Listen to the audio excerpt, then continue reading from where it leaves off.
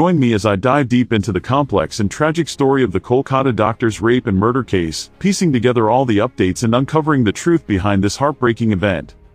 The brutal rape and murder of a young doctor in Kolkata sent shockwaves across the nation, sparking widespread outrage and demands for justice. The case brought to the forefront the disturbing reality of gender-based violence and the urgent need for reform in our justice system.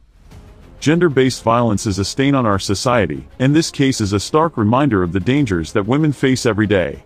The fact that this heinous crime was committed in a busy area of the city, with no regard for human life, is a clear indication of the mindset of the perpetrators. The questions that arise from this incident are many. What kind of society do we live in, where such brutal crimes can take place with impunity? What kind of justice system do we have, where perpetrators can roam free, while the victims and their families suffer? The case also highlights the need for a more efficient and effective justice system. The investigation process, the collection of evidence, and the trial process, all these need to be re-examined to ensure that justice is served swiftly. The fact that it takes years, sometimes even decades, for a case to reach its conclusion, is a clear indication of the systemic flaws that need to be addressed. The perpetrator may have been caught, but the system that allows such crimes to happen needs to be fixed.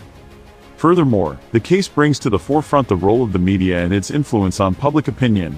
The way the case was reported, the language used, and the focus on the victim's personal life rather than the crime itself, all need to be re-examined.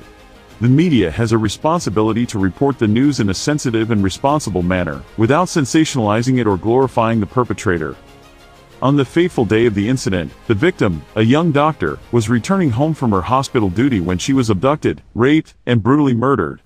The investigation that followed was slow and inefficient, with the police struggling to find leads and gather evidence. It was only after weeks of protests and public pressure that the police were able to make any headway in the case.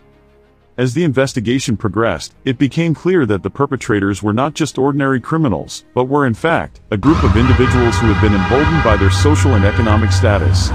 They had no fear of the law, and believed that they could get away with anything. The police, however, were determined to ensure that justice was served, and they left no stone unturned in their pursuit of the perpetrators. The investigation took many twists and turns, with the police facing many challenges and setbacks along the way. There were moments when it seemed like the case would go cold, but the police persisted, driven by their determination to bring the perpetrators to justice.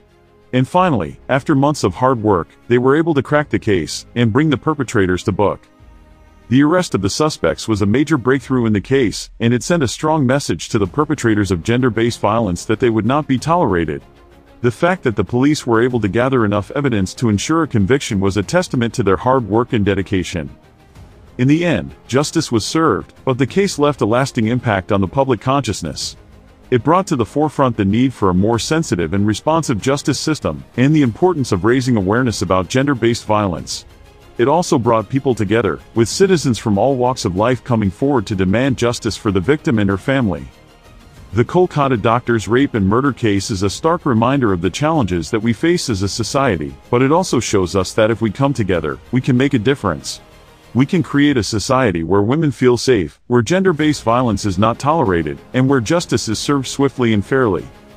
Thanks for watching, and don't forget to share your thoughts in the comments below. If you want to learn more about similar cases, be sure to check out our other videos on this topic.